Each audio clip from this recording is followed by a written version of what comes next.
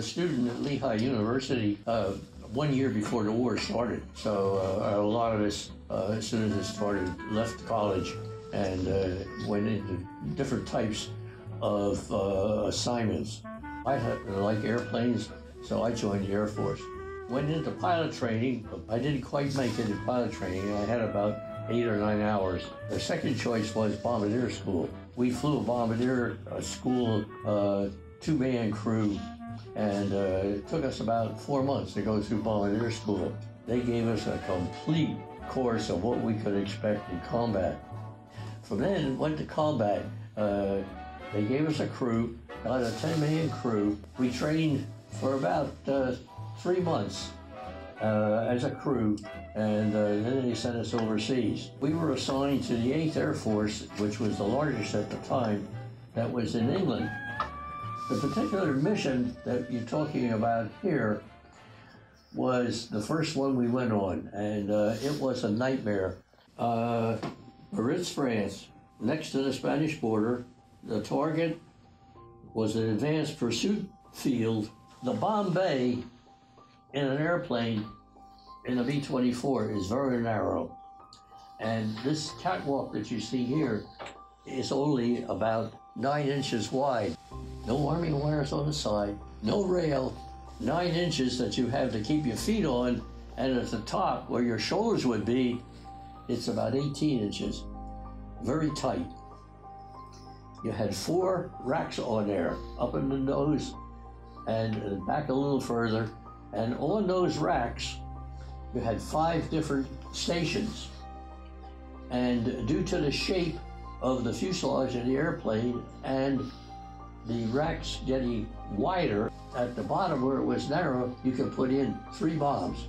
The situation involved here is that when you drop these, naturally, the bottom ones have to fall out first, then up the sequence. In this situation, before we dropped anything, just arming the wires, these 2 up here, 4 bombs, came down and landed here. These did not release. They landed on top. Why that particular station jammed, we do not know. The 100-pound bomb was especially well designed for airfields. So that's why they armored that day with 100-pound bombs.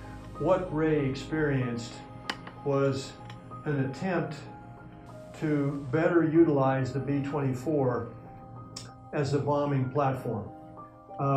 Since they were using 100-pound munitions, the bomber was limited in the number of stations where you could actually attach these munitions. So it would be limited to just 20 100-pound munitions, 2,000 pounds roughly. However, the capacity of the bomber was over 8,000 pounds that it could actually carry. And so the armorers came up with an idea of adding some additional munitions to each one of the stations. So they, as the operational reports indicated, they were able to load 40 weapons on each of the aircraft.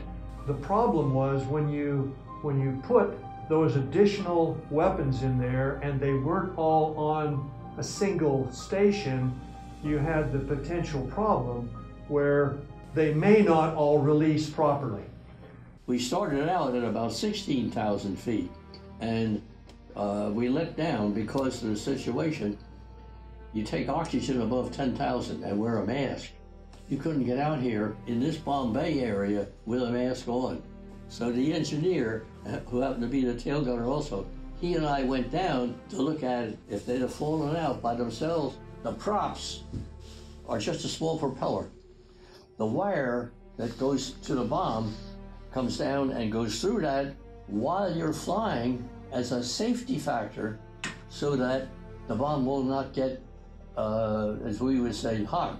As soon as that bomb drops a couple of inches, that wire pulls out. Naturally, the wire was out of the nose. After a minute of the air spinning, the props fell off. These bombs were hot. The first thing was you're trying to keep them from moving and dropping. Because if these had released, And these, which were hot, fell just to the bottom of the bomb bay. They'd explode. Any movement, any bumping against part of the catwalk, against anything like that would have detonated those. It's a nightmare. That's all I can tell you. It is. And it happened on the first mission, and you still had 29 more to go. I never had any. I had small emergencies on the other 29 missions left, but nothing like this. They had to be picked up by hand. The bomb is about 4.5 feet long. And on the top is a lug about, not quite, you could just barely get 2 fingers in it. Pick that up, that was the only way to pick it up. The tail gunner did the same thing on the ones in the back. We picked those up, and the two of us talked to each other to drop that bomb as it was. The problem is, the two of you have to let go at the same time. Otherwise, one of you is going to be hanging on to this thing, and you're going to go off the catwalk and go with it. There wasn't any disturbance as far as rough air goes or anything like that. The airplane wasn't bouncing around. After it was triggered several times and we took the other bombs off the top, it released by itself. Fortunately, we did get that coordinated. And handling live material is, it's a nightmare. It hit us by a surprise, that's all. Yeah, it was just an emergency that came up, and you had to do the best you could, thinking of what you were doing to save the whole crew. It's a survival situation, that's it. You're thankful to be on the ground. That's about the best I can describe it to you, that you made it. Well, you hope something like that would never happen again, but things like this, they did not train you for it. They didn't think they would ever happen. Together, they went down, saw the situation. There was no tech order, there was no emergency procedure that provided the substance for what they should do. It was basically ingenuity that said, we've somehow got to get these released weapons that are live out of this airplane. We can't land this way because they will jostle around. We can't even fly back this way safely because if you hit turbulence, you would detonate those weapons. So somehow, Ray and Sergeant Waddle had to get these weapons out of the airplane. They're the real heroes of this story. This was miraculous. They didn't lose the airplane just in some kind of turbulence or bumping it, but to do this manually is just an amazing feat of courage and ingenuity.